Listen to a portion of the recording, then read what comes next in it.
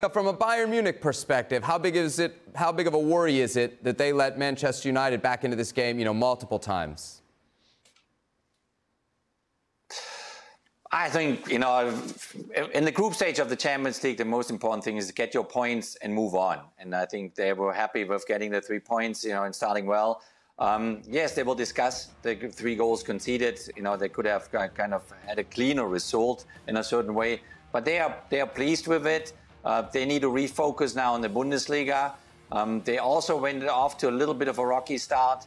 So, they are just happy that they got this first Champions League game out of the way and now refocus on the Bundesliga, which is then Bochum on the weekend. Yeah, they got Bochum on the weekend, Jurgen, but it seems like some of the same issues that we saw last year are maybe sticking around this year, and it's a different manager. Like, what is the fix for Bayern Munich? Is it evident? Well, it's some work in progress. I think. It's obviously some changes there. It's not being too kind of smooth in the last 2, 3, 4 years for the club, but still the quality they have is just incredible. If you look at the roster, who they can bring off the bench and individual players that can solve basically a game by themselves. It was huge to get Harry Kane on board, real number 9 after Lewandowski left 2 years ago. So they will step by step kind of find their balance and their rhythm, and I expect them then to lead the Bundesliga table pretty soon.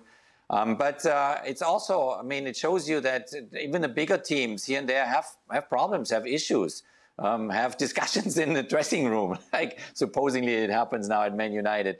But that's all part of the game. That's all part of the process. And for managers, the challenge is communication, talking a lot with the players, figuring out what is the best way, to solve certain issues, to find the right balance and get them obviously hungry for winning titles. And that's the daily job of a manager is a lot in the people management and in both locker rooms, if it's now Man United or at Bayern Munich, there's a lot of work you have to get done.